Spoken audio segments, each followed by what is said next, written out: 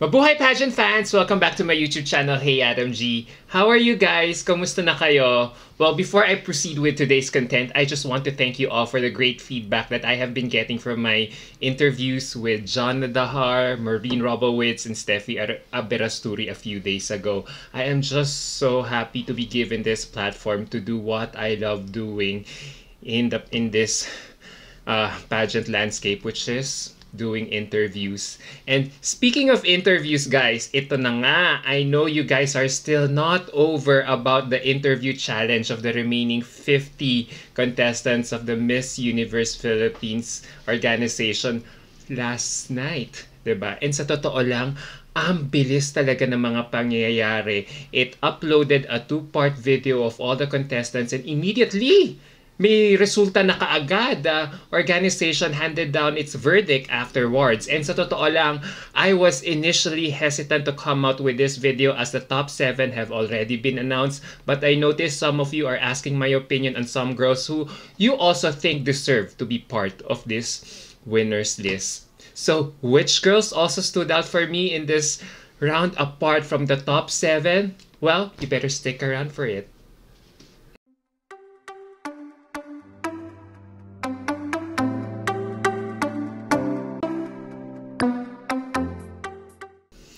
So guys, before I enumerate my list here, I just want to commend MUP for how it did its format for this specific challenge last night. I like how they threw 2 different questions and one same question for all girls. Diba? Nakakatuwa. And especially for the third question, nakakatuwa as if we could finally gauge each one of them based on their quick thinking and grace under pressure. Also, ay salamat sa Diyos, there was no fan voting for a change, which I think was a breath of fresh air as it finally, these organizations finally decided to get a group of people from the pageant and fashion industries to be online judges for this task. And nakakatuwa talaga. And as you can see right now, the results was so different compared to the results of the previous online challenges. And I really welcome this development because it gave other contestants their time or moment to shine. And I couldn't be any happier with the results. Ang daming mga contestants who we haven't been noticing for the past month shown in this round at nakipagsabayan talaga sa mga frontrunners. And if there's one thing this challenge is really telling us, it's that this competition is still anybody's ballgame. And each of these 50 contestants has what it takes to win this year's crown. So let's start first with the top 7 winners. Okay, let's start with Victoria Velasquez from Cavite, the overall winner for this round. Mic drop.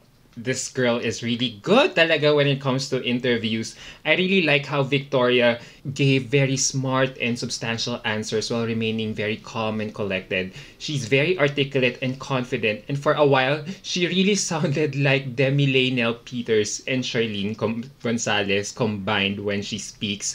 I know people might say the reason why she got miles ahead in this round is because of her upbringing abroad, but hello, not all native English speakers can speak articulately like VVV. This only goes to show that VVV is really well read and educated all her life so that she could easily, so she could easily formulate her thoughts in coming out with her answers. So she's so effortless here. So congratulations, VVV.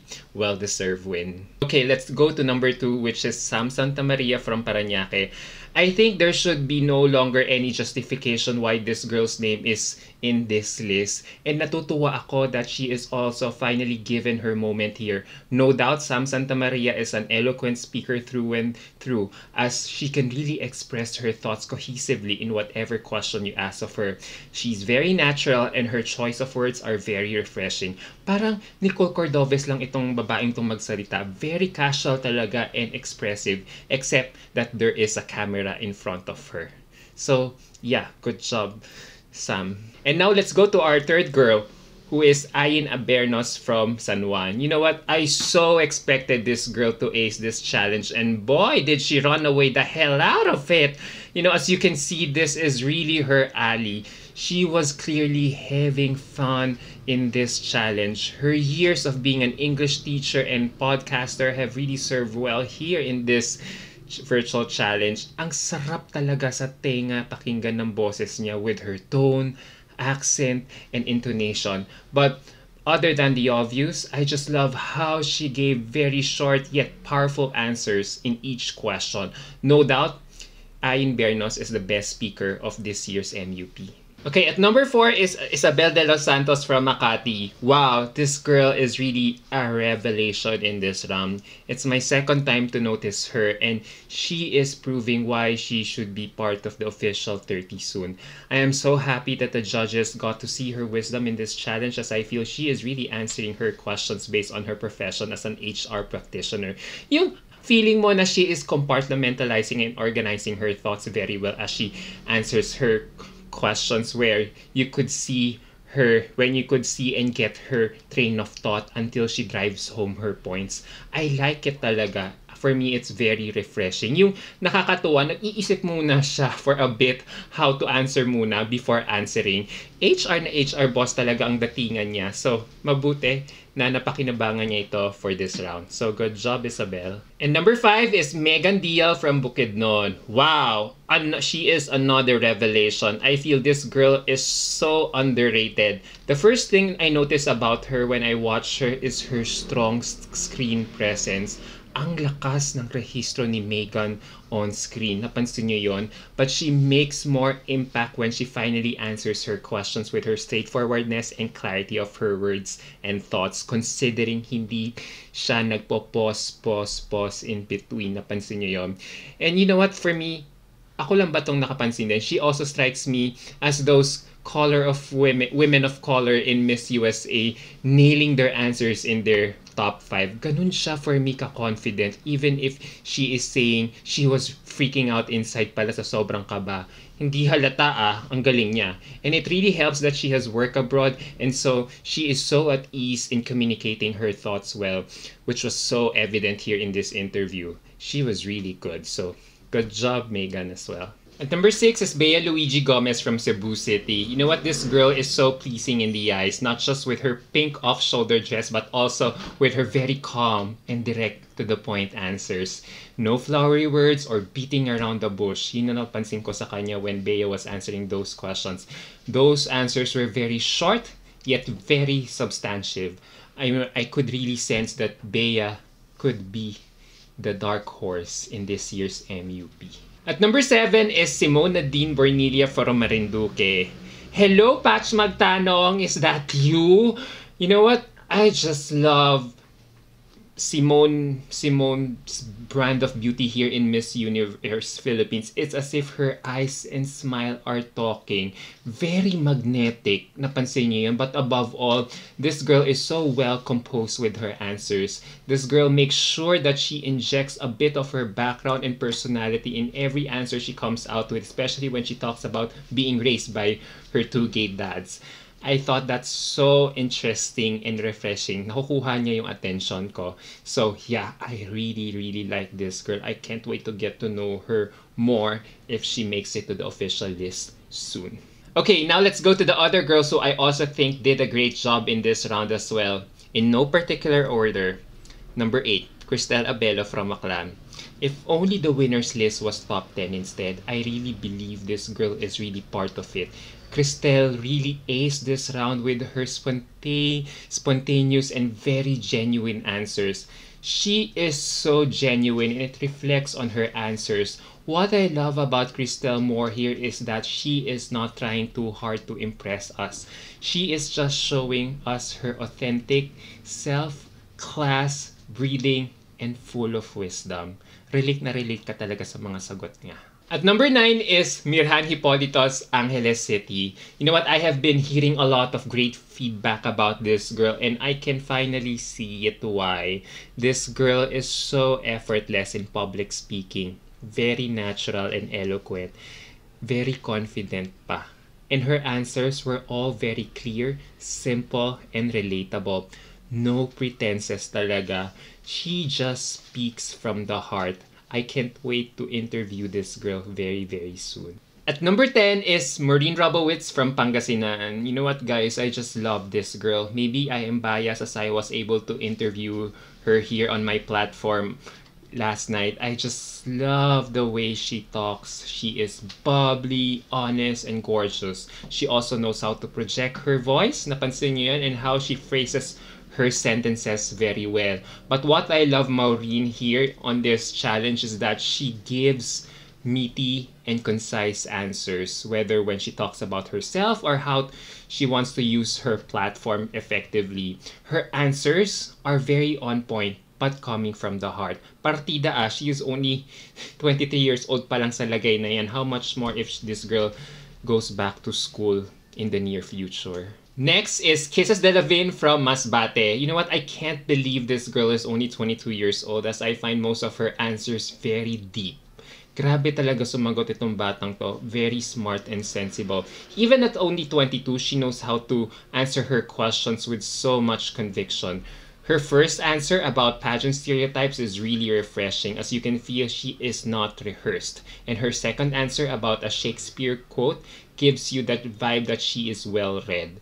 Her answers, sa totoo lang, really completely belie her age. If I have to nitpick lang, very minor. I wish she could work on her voice projection, as I notice it's quite monotonous, and that she should lessen her interviewer mention, as I feel it's quite redundant if you keep mentioning about your interviewer's name. Imagine if she could have used those initial 10 seconds on ending her third answer with a bang para hindi siya maabutan ng bell. Diba? Or maybe I am just equating her monotony of her voice to her politeness. But overall, Kisses really did great here in this challenge. Next is Chela Falconer from Misamis Oriental. You know what? I expected this girl to ace this, as I feel she is a pageant contestera all her life. There is no doubt Chela speaks very well and can answer any question coming her way. But if there is one to nitpick lang, maybe she could deliver her answer with warmth and a smile to connect with her audience. I understand she is under time constraint here in this challenge, pero 'di ba? That's why probably it explains why she is speaking faster. But maybe if she could speak a bit slow, maybe she could connect more with her audience. I think this is the only one missing. Next is Michelle Angela Ocal from Siargao. Wow! Surprise! This is my first time to notice this girl, and I just find this girl very sweet in her demeanor, yet she speaks very well. Her answers are very relatable as she talks about her skills, views, and resources.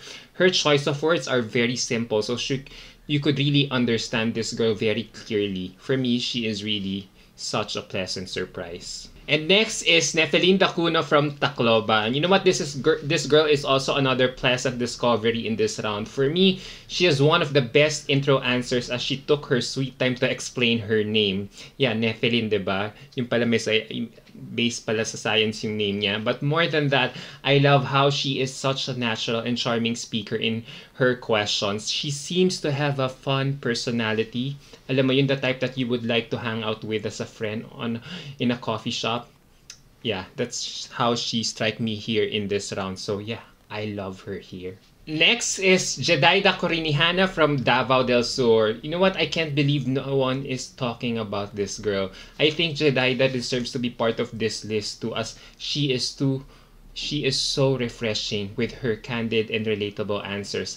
Ang daming hugot ng babaeng to, yet I am amazed at how she still comes up with very short yet concise answers. Parang ang sarap kakwentuhan nito sa coffee shop din. So yeah, I want to get to know more about this girl. Sana. And next is Katrina Di Maranan from Taguig. You know what, guys? There is no doubt that this girl loves to talk, and it was very evident on the way she conducted herself during this interview. She's very bubbly, natural, and spontaneous. She's so sassy to the point that she came across as too strong and too intimidating, while others here in this challenge were very calm and soft-spoken. It only goes to show talaga that how confident Katarina is as a speaker, especially when she was asked about divorce and political correctness. I think she really acquitted herself here very well, as she was not able to alienate both sides of the issue. Napansin niyo yon? feeling ko talaga, alam mo yun, the organization gave her the hardest questions, probably because of her being a front runner. But you know what, of the two questions asked, I especially love how she related political correctness to canceling cancel culture, as I myself also favors it. I figure this girl has balls. Grabe. So this is the type of girl na pag pinadala natin sa Miss Universe, hindi tayo kakabahan sa Q&A. And if for anything, we might probably be worried about the opposite, which is her over-enthusiasm, which reflected on her introduction. I feel she was so hyper on her intro to the point of alam mo na yun, on information overload, as there were parts there I wish she did not say, like her connection with Justin Bieber, which I feel is not empowering for a Miss Universe Philippines candidate like her. I understand that, you know, she wants to talk a lot of things within a short time frame, but I hope she learns to make her answers more inspiring so that she can appeal and win more hearts of her audience. And last but not the least is Steffi Arabelasturi from Cebu province. You know what? I just love this girl. She's very relatable and humble as well, despite her sheer beauty. What I love about Steffi is that she is so spontaneous in her interview and is not coming across as pageant patty with her answers, even though she has been a pageant contestera all her life, which sa totoo lang, I really find very refreshing. It's as if hindi siya nagpakain sa sistema. And in this interview round, you can see her passion in everything that she does, whether being a quindera or being an island girl. I especially love when she said about people taking advantage of the disadvantages of social media, as I feel she is speaking from the heart. Very, very sincere talaga sumagot si Steffi. But if there is anything I have to nitpick, I hope she learns to give her answers with strong endings so that it will have more impact to us. Pero overall, ang saya-saya panoorin ni Steffi. Pag ini-interview siya, katulad ng yung i-interview ko sa kanya noon, ang saya-saya lang. Nakatawa lang ako, nakasmile lang ako all throughout sa kanya. So there you go, guys. What do you think about my thoughts on these girls who nailed this round? Does it match yours? Actually, guys, ang daming nilang magagaling talaga dito sa round na to. And it really pains me now that I just realized ang dami nilang masasayang na girls because they are all competing for just one crown. But I guess this what makes this whole competition more exciting. Everyone is stepping up to his game and no one is letting up. So, good luck to all the remaining 50 girls in the competition. Sana talaga mag-align ang mga stars individually sa inyo next week. Alright guys, see you on my next video. Bye!